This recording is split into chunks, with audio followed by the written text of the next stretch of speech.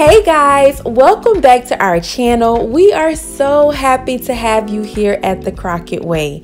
Now, this particular video comes by popular demand. Now, for those of you who have seen my 1 to 2 minute preview video of my cheesy, creamy, delectable baked macaroni and cheese, you've been waiting for this for quite some time. Well, good news. It is here. Now, if you want to be the talk of your family, your friends, and your coworkers as the person who makes the best baked macaroni and cheese, I would suggest that you continue to watch this video. Now, I have many different macaroni and cheese recipes, and this one by far is my favorite. So if you love a creamy, cheesy, delicious, mouth-watering macaroni and cheese, baked macaroni and cheese that is, I would suggest that you keep watching.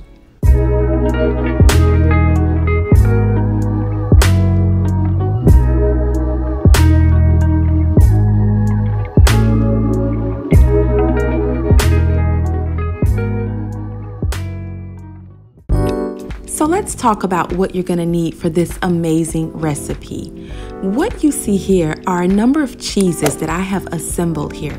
Now, you can use the pre-packaged cheeses as I have done, or you can use the block cheese. That is totally up to you. So what you will need first is half a pound of Monterey Jack cheese, half a pound of extra sharp cheddar cheese, half a pound of pepper jack cheese, half a pound of extra sharp cheddar cheese, and half a pound of Monterey Jack cheese. And let's not forget half a pound of the Velveeta cheese. And basically what I did was I took a pound and cut it in half. The next item you will need for this recipe is 1.5 pounds of elbow macaroni. And here I'm just using my local store brand and it works perfectly. Next you will need 1 tablespoon of paprika. Here I'm using smoked paprika. Now keep in mind, paprika has no flavor, but it gives the recipe that nice rich color that you see. You'll then need 2 tablespoons of flour and 2 tablespoons of chicken flavored bouillon, which you can alternate with chicken broth if you choose to. You will then need 1.5 cups of whole milk and 1.5 cups of heavy whipping cream. Now, some people like to use half and half instead of the whole milk or evaporated milk. It's totally up to you. Next, you will need 2 tablespoons of your choice of butter. Here, I'm using a salted butter. Alright, so let's go ahead and get cooking. Now, first we're going to bring 8 cups of water to a boil, and at this point we're going to go ahead and add in that chicken flavored bouillon as well as the elbow macaroni. Now, the chicken bouillon will give the macaroni a nice salty flavor, so you don't have to worry about adding salt at any other point during this recipe. And if you want, you don't have to use the bouillon. You can use chicken stock or chicken broth instead of water.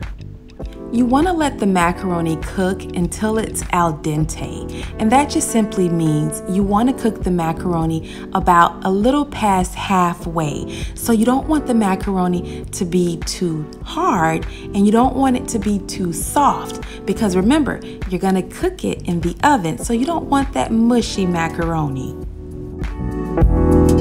So while the macaroni is boiling, we're going to go ahead and prepare our roux. So you want to take that 2 tablespoons of butter and you want to put it on a medium heat until it's nicely melted. And you just see me here giving it a nice little stir because it was still pretty firm and cold. Next, you're going to take those 2 tablespoons of flour and gradually add them into the pot with the butter. And you want to use a whisk or a nice spoon to mix it nice and evenly. So you see here, you're going to have those clumps, and that's okay. And you want to keep it nicely mixed. And after that, we're gonna go ahead and gradually add in the milk. Now, I just wanna mention here, you wanna be careful not to burn your butter, so be mindful of that. Now, just like we gradually added in the flour, you wanna gradually add in your milk. So here I'm adding the whole milk first, and there's really no rhyme or reason to it. I just felt like doing that. So it's totally up to you which milk you want to add in first. And as you can see, the consistency is starting to change, and you want to make sure that you're continuously stirring this roux while you're adding the milk, because you don't want that flour to be clumpy in your roux. You want it to be nice and even. And I also want to mention, you want to cook the flour about 2 to 3 minutes just to get rid of that raw flour taste, because you don't want that in your macaroni and cheese. So here I've added all of the milks. I've added the whole milk and the whipping cream.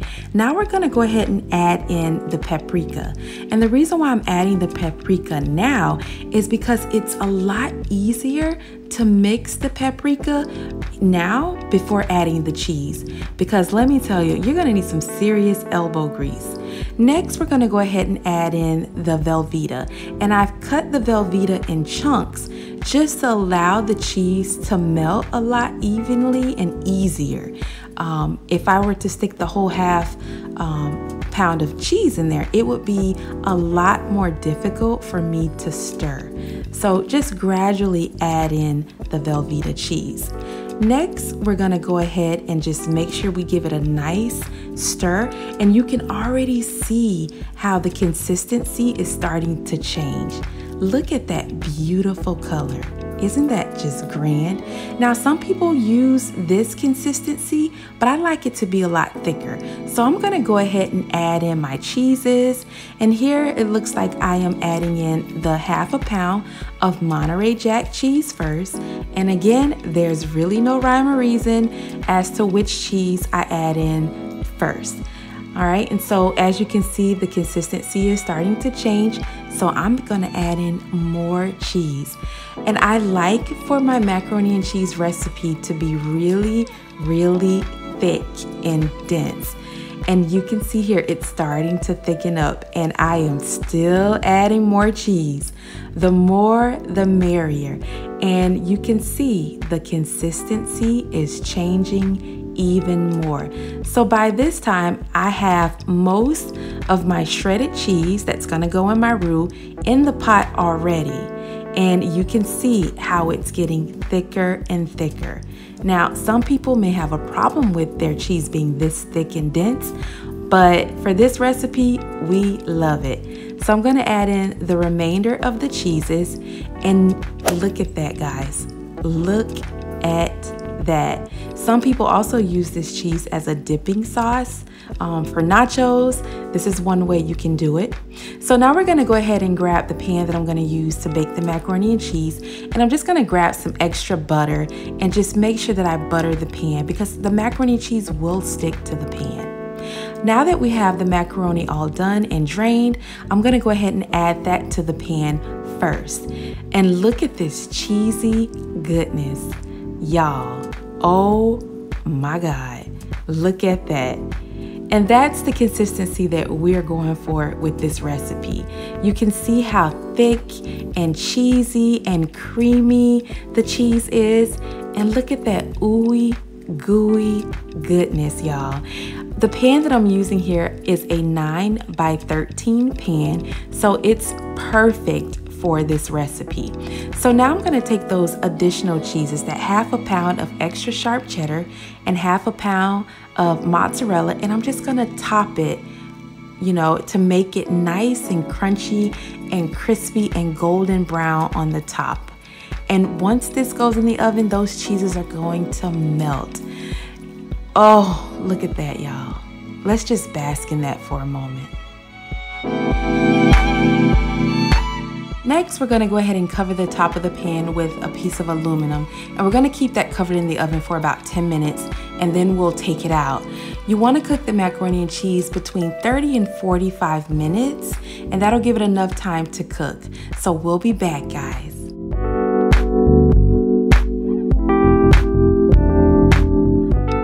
Look at the edges. Look all around. Look how that cheese just bubbles. Guys, look at this golden goodness. This is an easy recipe to make, and it will make you the talk of the town, y'all. So let's go ahead and cut this baby open. You can see how every inch of every noodle is covered in ooey, gooey, golden goodness. Can you just imagine sinking your teeth in this macaroni and cheese right now? Oh my God, the taste of all the different cheeses is amazing. Look at that, y'all. So let's see what the husband and the son thinks about this recipe. Scrumptious. Somebody else wants some. Too hot for you, mama.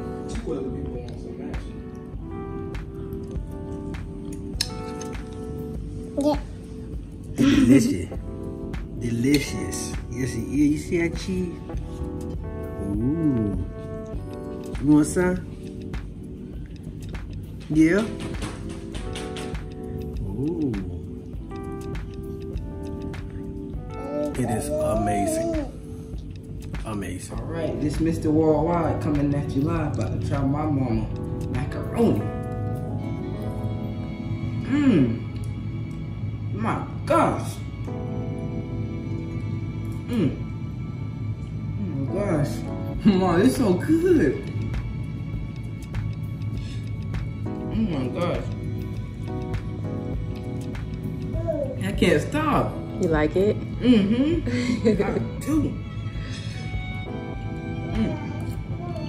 You gotta make this again, Mom. So what do you want to tell the viewers who are probably want to gain inspiration from this? Y'all better cook this. It tastes so good. Yeah, I don't know anyone who wouldn't want to cook this, unless it's Sana, because he don't like macaroni. So can you taste the different cheeses in it? It tastes different from last night. I'm glad you like it. Enjoy. I've been around the whole world, Mom, and I ain't never tasted macaroni this good. I am done with you. From the looks of those reactions, I think it's safe to say that we have another winner in the record books. And guess what? It's just in time for the holidays. If you like what you see, please consider subscribing to our channel and hit that notification bell so that you will always be notified whenever we upload a new video. Remember, we upload at least twice a week, so you want to make sure you don't miss out on these amazing recipes as well as our daily vlogs that we do. We want to thank you so much for watching and spending this time with us. I want to thank Redoes That for making these amazing The Crockett Way aprons for us. If you haven't done so, go check her out. I will leave her link in the description below. Take care, guys. Love you. Bye.